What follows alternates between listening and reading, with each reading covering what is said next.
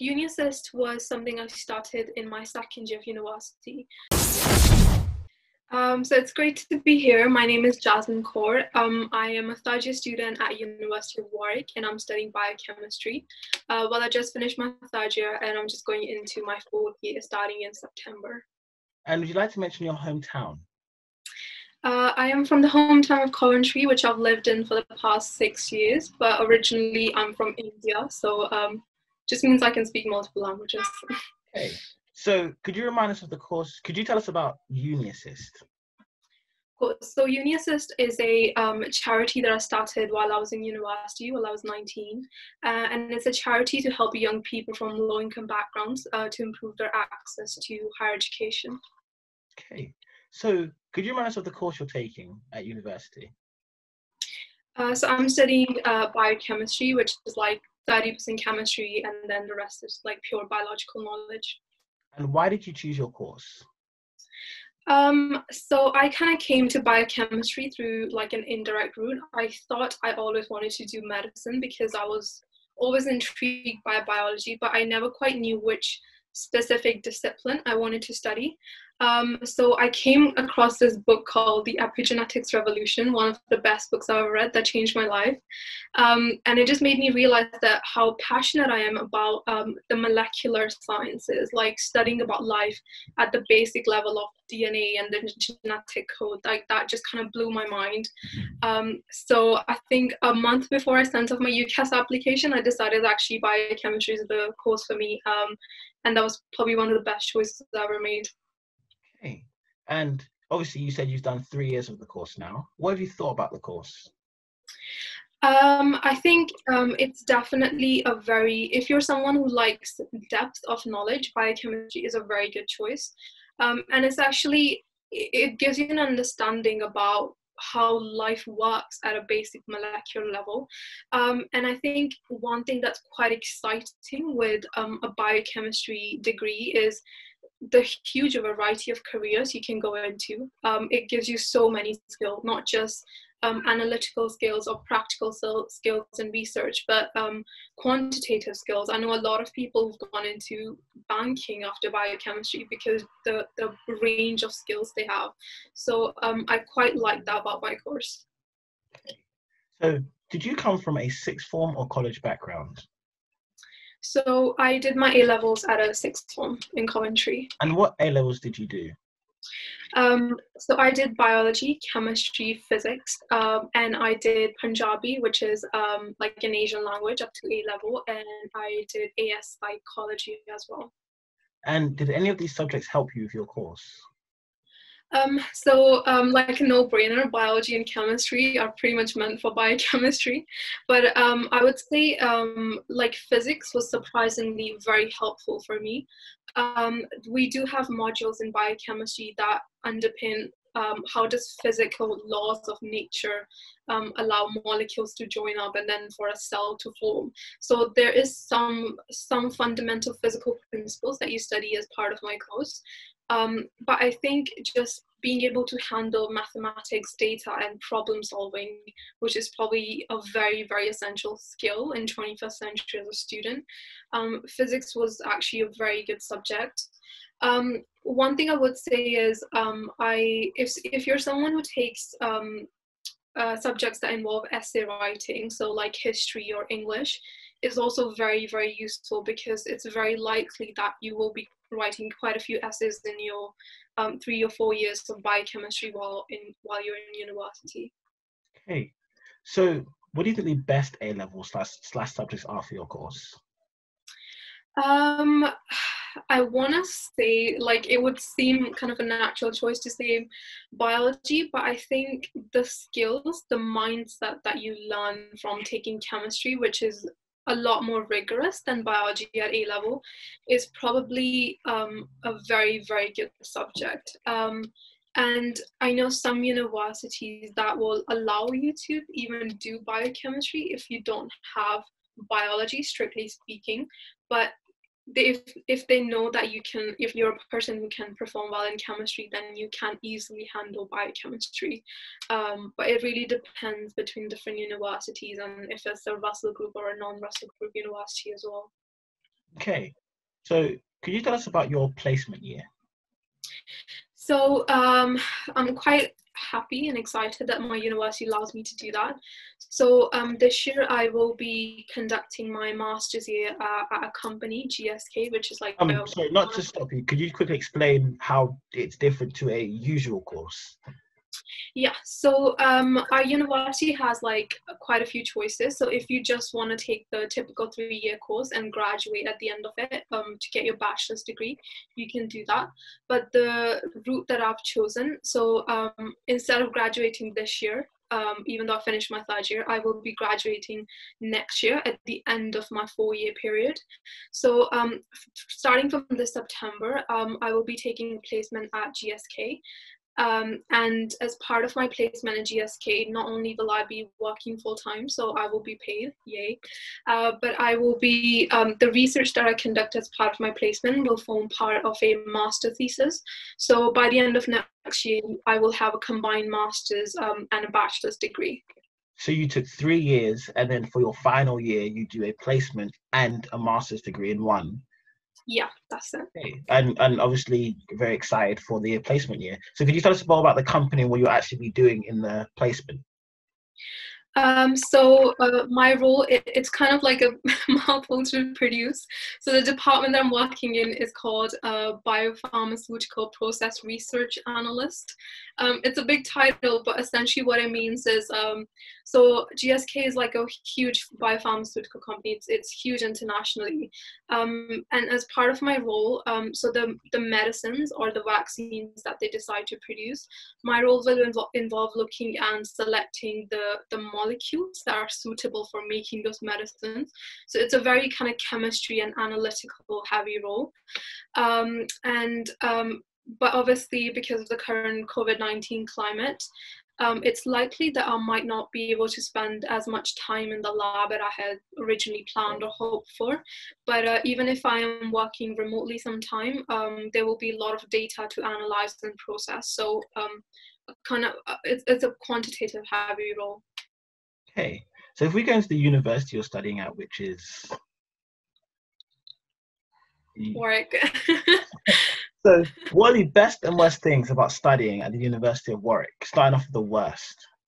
Oh, the worst. I think the worst thing well, it's not essentially worst, but I think it could be something that could be improved on for sure is so it's a campus-based university, and it's kind of like surrounded by like a huge forest.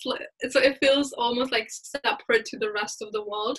So when you go to the Warwick campus, it just feels like you're in a bubble. Like this is all there is, and nothing else exists outside of this. So that was like quite shocking for me going to Warwick. So I think if it was a little bit better connected with the rest of the city, it would have been nicer. Anything else, or is that pretty much just the bubble explanation? I think this might not just be typical of Warwick. It might be typical to other universities as well. But I think just the whole higher education experience, I wish there was like a more realistic touch to it. So the 3 or 4 years that you're in university, like the advice that you get from people around you, the academics or staff members, it just feels like this is it, that you're kind of almost like not in touch with the reality of what's going on outside of the campus, like how the job market might be changes, or like what things actually matter, like being a good person and having practical skills might be more important than just getting like a 90% in your assignment. Like I just wish with teaching there was a bit more kind of realistic understanding of the world around you, rather than just like memorizing content and doing exams. But like I said, I think that's something that kind of applies to a lot of universities, not just one as well. If we go into the best things about studying at Warwick. I think one of the best things I've had is it is a very, very diverse and international campus.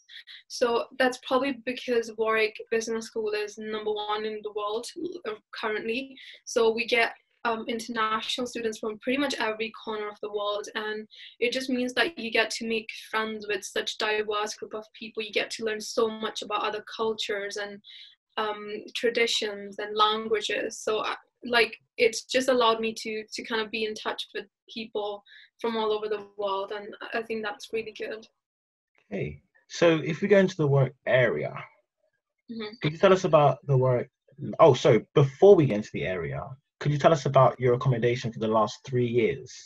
So if we go in our first year, what accommodation were you living? So this is my case is a bit more specific for me because I live in Coventry and Warwick is it's local to Coventry. I've just been living at home for the past few years, so I might not be the best person to advise on accommodation. Um, but but I've done like I have some friends who've been living in accommodation, and I think in terms of budget, there's a huge range. If you're someone who doesn't want to spend too much on accommodation, there are definitely good, decent options on the lower end. But if you're someone who wants like personal, secluded kind of space and like an ensuite room, then we do have options in the higher end of like over £100 a week and stuff. So it does have something to cater for everybody. So what has it been like living at home compared and going to university? I think there's pros and cons. I think the biggest kind of con for me is you kind of miss out on the nightlife a lot if you're living at home because like all the parties at campus start like after 11 and then like in the morning. But if you're someone who lives like 40 minutes away in a bus, you're gonna have to like come back home before the buses end or the transport ends. So it's harder to access the nightlife if you're living away from university and you're living at home. But then like personally I'm a person who's not as big on nightlife. Like I do go to social events, but maybe they're just a bit more kind of calm and chill for me. So it's not been like that big of a deal for me. But if you're someone who is really into the nightlife and wants to experience that in the first year of university, then I would recommend actually living in accommodation. And I have some friends who are locals. They also live in Coventry, but they've just chosen to live in university accommodation for the first year because of the nightlife. The biggest kind of pro I would say personally for me is like it just allows you to like a mental space to kind of step outside of like the student life. So just I quite like that after I'm done with my lectures, I'm done with my assignments, I take a bus home and I kind of get back in touch with my parents, kind of the reality of the world. And I don't have to always be kind of surrounded by people the same age as me, just always talking about the same kind of stuff. So just stepping out of that zone gives me like a really good mental space, which I've loved. Okay. And obviously, you said you haven't lived in the accommodations, but from your opinion of what you've seen, what do you think the best work accommodation is? I think so. I had a friend living in accommodation called Lakeside, and that's because it is literally kind of by a lakeside. It's really pretty, and it's like surrounded by like these really pretty views and gardens. It has like a near little pond near it. I quite like that because it's like you can go for like a morning run or like an evening walk near your accommodation, and it's like a pretty safe area. It has like cameras everywhere. So for me, I think it's a very good option if you're considering work. Okay. So if we go into the work area, although you said you weren't a big fan of the nightlife, could you give us a brief description of from what you've seen? So Warwick kind of welcome week is huge. There's like literally something going on every single night during the first few months, pretty much up until Christmas. So I think the most famous nightlife event at Warwick is the Warwick weekly pop event, and it happens every Wednesday night. And it's basically kind of like a nightlife where the music is like your typical kind of pop songs from like the 80s, 90s, or like your Justin Bieber's or Taylor Swift if you're into that. So it's quite popular because people just get to like dress up and be cringy. Also, every week they have like a separate theme. It's like school dress theme or like superhero costumes. So people quite enjoy that element of it. So that's kind of like the, if you're really into partying side. But if you're someone who's like maybe a bit more on the chilled side of things, we have this really, really nice like coffee shop slash tea bar at university called Curiosity. And every single week they have like a different theme. And if you're someone who's like into kind of indie acoustic music, every like Thursday evening they invite like external singers, or some of them might even be like campus students. They hold like spoken word events, which I've been to and I've absolutely loved, on like Thursday evenings. And then if you're someone who maybe likes like a bit more academic element into their social life, they have like lots of pop quizzes going on. They even do like a mock university challenge quiz style as well, so if you're into that. But then obviously each society has like their own social event going on pretty much throughout the whole first month. And a lot of societies, like we have quite a few religious societies on campus as well, like Christianity Society, Sikh Society, Hindu Society, and then they do hold like their social events as well, which are a bit more religious and kind of chilled as well. So there is definitely something for everyone, and do get involved because it's a big experience, What's big part of your experience. for you? Sorry, what was that? What's the nightclub for you? The nightclub for me, I think I would say Curiosity was probably the best, one of the best events I've experienced in first year, because I don't like going to a big club where I can't even talk to listen to the other people I'm speaking to. But Curiosity is like a bit more chilled, and I'm more of an acoustic music person as well, so it was better suited to my taste. Okay. So in the work area, are there a good variety of shops, or have you got your basic shops such as, Primark, Nando's, Primark, just your basic shops, or is there a good variety of shops?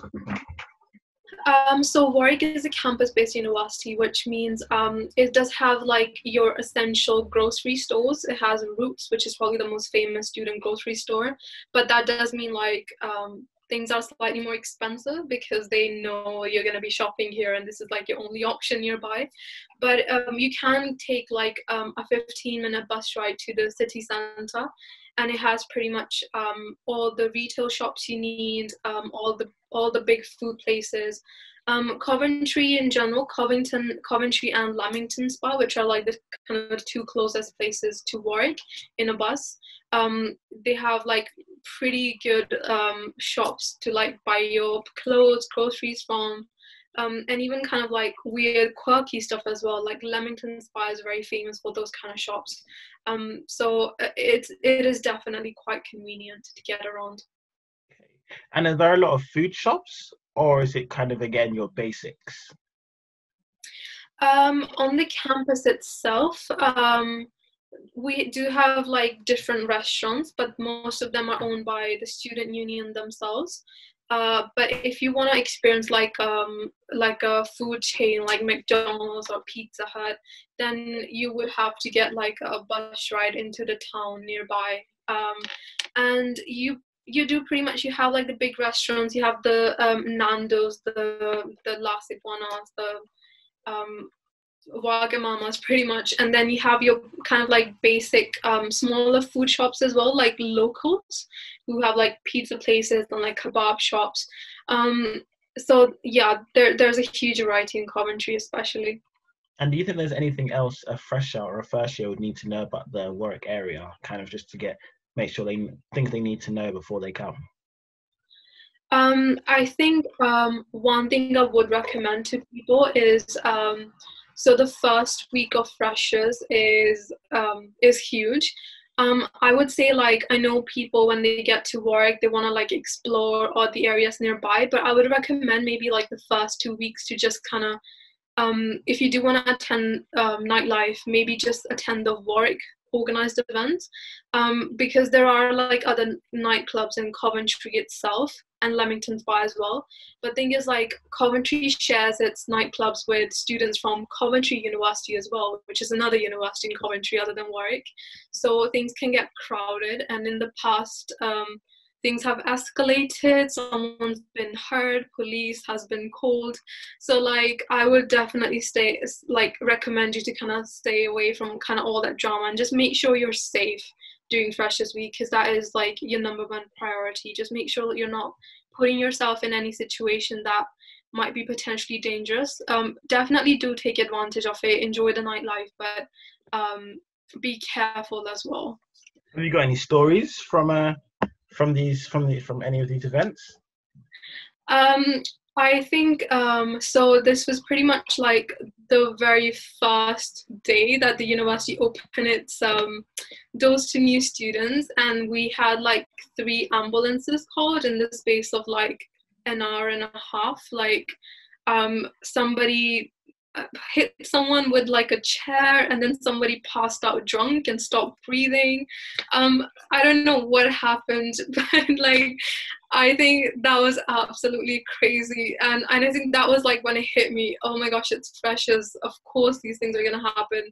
But we have this like weird Warwick thing where because near the Warwick we have like Tesco's that people often go to shopping for. It's like a 20-minute walk from the campus, and Tesco's don't lock their shopping trolleys.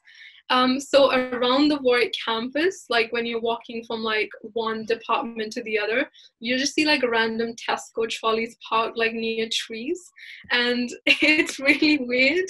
We even have like an Instagram account for Warwick trolleys, and it's just people taking pictures of where they find these trolleys because it's like a lucky spotting thing now. But yeah, that's one quirky thing about Warwick. So while at university, have you acquired any jobs? So I guess my placement year, starting from September, could account for like a job for a year, but I've done various internships over the summer. So in my first year of university, because as a lot of people know, it's quite hard to find like professional internships during your first year, especially in biochemistry, because it's a research-based role. So I said, like, right, if I can't get a place in a lab, I'm just gonna do something kind of different. So I did like a 2-week internship during Easter in Peru. So I traveled all the way to Peru, my first time flying alone, but it was an amazing experience, and it was a humanitarian relief internship. So I helped out with like clinics in Peruvian communities. And we built like infrastructure for people who were homeless. And I got to do it with like 20 different people from different universities across the UK. We had people from Oxford, Cambridge, UCL. I think I was the only one from Warwick. So it was a great experience. But in my second year, because I wanted to get more research experience, and if you are someone who's doing like a course that has like practical teaching, I would definitely recommend you to get research experience, especially if you want to go into a scientific sector. So in my second year, I did a placement at Manchester University with the Wellcome Trust, and it was funded by the Wellcome Trust, which is like a huge bioscience research organization. And I stayed in Manchester for 2 months. I worked in a professor's lab looking at like human developmental biology. So there are huge opportunities, and I think the Warwick Skill and Career Service is very, very good at like giving you like individual counseling sessions or like helping you with your job or internship searches.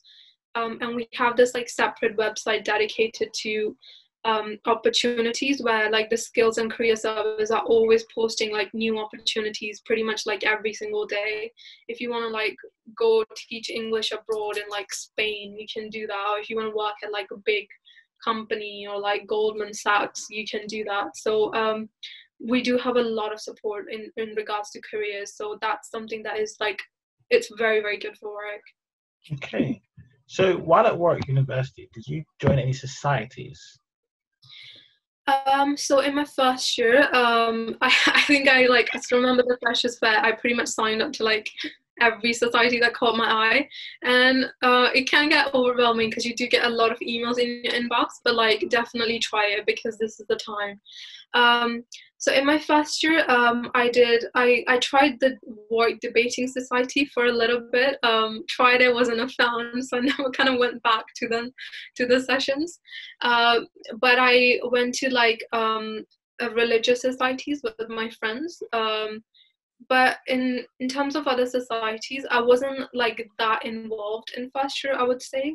But then in second year, I started going to the spoken word society. That was another big one for me.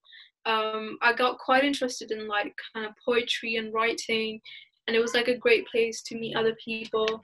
But then I think my course it has like very long contact hours. Like in first year, I had like 38 contact hours every single week, which is huge for first year for any course. Because I have like eight hours of labs every week. So it just meant like I wasn't able to commit as much time to societies as I would have liked. But then in second year, things got a bit busier for me, and I like started my own charity as well. So I pretty much didn't have that much time left. So I would say like the spoken word society was like the one society I engaged well with. And what did you do in that society? So we had like we used to hold these events. I think there was one every 2 months, and it was like an open mic night. So anyone who wanted to come up and share their poetry, they could. We also had people who created their own music. Like we had quite a lot of rappers. We had like people coming from external universities. We had people coming from like UCL, from like Birmingham to do like spoken word for us. And then sometimes we also had like guest speakers as well, people who are working maybe sometimes within the music industry even to like do like a rapping night. But it was just like to be honest, it was just like a place to celebrate diversity between people, and I quite love that about the society. Okay, so can you tell us about your freshers at Warwick, your experience? I think my experience was pretty chilled as part of living at home. But I think I tried like lots of new things within that first week because you don't have any lectures, and essentially it's like an experiment week. I went to a lot of like society events, like free taster sessions. I went to like an archery session just because, and it was great, by the way. And then I went to kind of like lots of acoustic nights. I tried like a lot of different food places nearby. But yeah, I think one thing I would say about freshers is like when it's like part of when you're like searching up universities, when you're trying to see like what does a university social life look like, or if you watch like a YouTube video about it, like you feel this pressure that, oh, if you haven't been to like 6 different parties in the night, then you haven't experienced freshers, right? But that is like a completely wrong mindset. Freshers week is your week, and you can make it however you want. If you're someone who wants to go to every single party during that week, go for it. Like, it's your choice. But if you're someone who's not into that, who doesn't like that element of social life and just wants like a quieter week, like go to a coffee shop with a friend, go watch like a movie, because there's a lot of like movie screenings in like the big piazza screen at Warwick. Like do that. Just make sure like you don't feel pressure to do something that you don't enjoy. Do like definitely put yourself in new experiences, give it a try, but you don't have to stretch yourself too much that it becomes like stressful for you. So that would be like my number one tip. Don't kind of listen to all those pictures or videos. Like make it however you want it to be. Okay, so what general advice would you give to students about to start university? I think one thing, like looking back on it, one thing I would say is like universities and schools don't do a very good job at like preparing you to make a good start at university. You get the qualifications, but you don't necessarily have the skills to make a good start.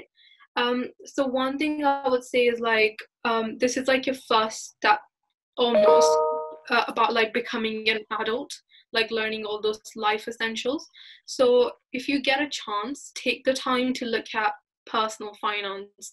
It's very, very important. It's very important that you know how to budget your money, because I know some people who've got into like £1,000 overdraft within the first 2 weeks of freshers because they don't know how to manage their money well, and that's crazy. If you're doing that, that is crazy.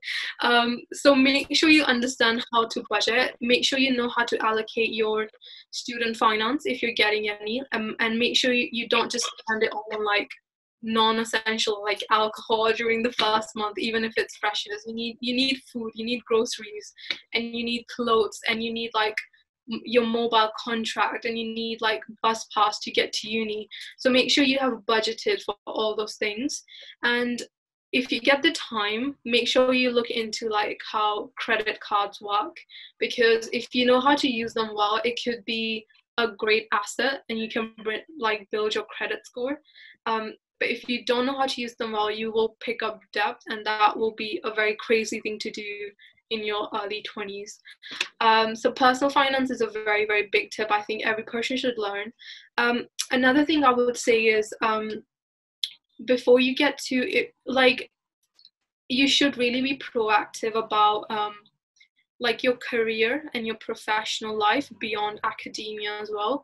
Like the current job market right now is very competitive, and it's gonna get 10 times worse because of COVID-19. There's just not that many places left in companies. So make sure you're kind of proactive with like researching what you want to do. If you don't have like a clear path for what you want to do after university, that's completely fine, because you're there to figure that out in a sense. So like make sure you search what are like different career service that your university offers, what kind of internships or what kind of companies do they have contacts with, who can I approach if I need help. Make sure like you don't need to have like a thorough list, but just make sure at least you're aware of all these resources. And my last and third final tip that I would absolutely recommend to every single student is engage with mental health at university. This is one thing that I probably didn't pay that much attention to. Mental health is like, it's a difficult subject to talk about because people think, oh, if I don't have stress or if I'm not depressed, I never need mental health resources. But mental health is like, you build up that toolkit for when you're not feeling well, you know how to deal with it.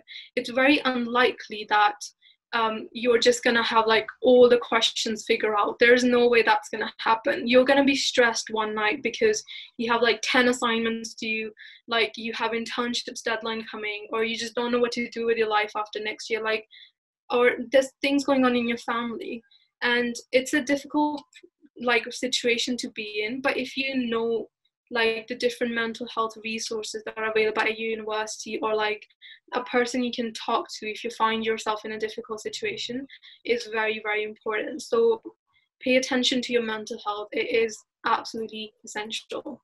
So yeah, these are my tips for students. What advice would you give to students about to start at Warwick? Starting at Warwick specifically, I would say is make sure you've kind of figured out, if you're someone who's living away from the accommodation in your first year, make sure you figured out like which buses to take and like how much the travel costs and things like that, because in the morning when everyone's trying to get for 9 a.m. lectures, public transport is so crowded sometimes that you don't even get to catch a bus. So make sure you've researched that. Another thing I would say is I know some people who missed their lectures in first year because they didn't know how to access their timetable online, and that is a very, very sad excuse. So make sure like Warwick is like, it does everything pretty much online. We have like Moodle, so pretty much all your assignments, tests, timetable, any conversation with your professor, like most of the things are online. So make sure you know how to use like these platforms really, really well, because you don't want to be missing out on like an assignment just because you didn't know how to use the platform. So invest your time in these essential things because they are important. Okay. And what advice would you give to students about to study your course? For biochemistry, I would say make sure, like, if you do want to do some preparation before you get to uni, like, just make sure you kind of dust off any like old like basic chemistry equations or like how mechanisms work, because that would be really helpful. Also, if you've engaged well with your A levels in biology and chemistry, I think the first year, I won't say it will be a breeze, because even though it is the first year, you'll still will be learning quite a lot of content. But there wouldn't be like a concept that is so challenging that you can't grasp it. So if you really want to be prepared over the summer, you could have like a quick read over your chemistry and biology notes from A level, and it will just make sure like all the basic knowledge is kind of already there when you get to uni, and you can make like a head start on some other students. Okay. So you obviously went to university over going for an apprenticeship, plus going right into work. What made you choose university over these two choices? I think for my course for biochemistry, there aren't that many specific R&D internships. I know companies like biopharmaceutical companies, even GSK, they do internships, but the department is like more like business and operations and marketing. But I was a person who wanted to go into research, so for that I needed a university qualification, so that was a big role for me. But another thing I would also say is, like, when I was about 16 or 17, I didn't know much about apprenticeships, and I think schools right now do a very bad job at teaching apprenticeships as well. I know some schools, they don't engage the students about that at all. Like, it's like university or nothing, or like your life is over. So I think I wasn't, to be honest, I wasn't as well aware of apprenticeships as I should have been. But it worked out perfectly for me, because I think for the kind of sector and career I want, university is probably a better choice. Okay. So could you tell us more about UniAssist, what it is, why you started it, when it started, and what its goal is? So UniAssist was something I started in my second year of university. So I think not a lot of people know about like kind of access programs like the Such and Trust or like the Social Mobility Foundation. Like, there's a lot of organizations out there that help students who come from like a low income background or a non-traditional background to get to university. But my problem with like a lot of these programs was like they require you to not only be a person who comes from that background, but then you also need like 5 A stars at GCSE to access that support. And to me, it just felt like it was the wrong way of solving a problem, because if you're someone who comes from a background where no one in your family has ever been to uni, and you don't have those great grades at GCSE, actually you're the person who needs the most help, and you're kind of being like overlooked by these organizations. So UniAssist is a program that I created where we don't have any academic requirements. So any young person who's between the ages of 16 to 18 in sixth form or in college, we help them get to whatever it is that they want to do beyond A levels. And we don't just promote universities, but one thing we're really trying to push is like get students to think about alternatives like apprenticeships, internships, like doing a job beyond A levels, because we just don't want like people to just fill up seats in lecture halls in university. We want people to make like an active decision based on what is best for their future. So that was my reason for starting UniAssist. But our goal essentially is that we want to make sure that more people from disadvantaged backgrounds have the opportunities as maybe someone who comes from a private school does. We just don't want someone's like the area they live in, the postcode they have, or their family's income to limit their potential, because every young person deserves the best future. So that is our fundamental goal for UniAssist. And I'm kind of excited to see this project grow bigger and beyond, and all the lives that we get to impact through this And do program. you think there's anything else that needs to be mentioned about it, or have you kind of gone over everything that students would need to know about it? Where can we find you? So you can find me pretty much at all social platforms, but I think it's best to get in touch with me through my LinkedIn, Jasmine Core.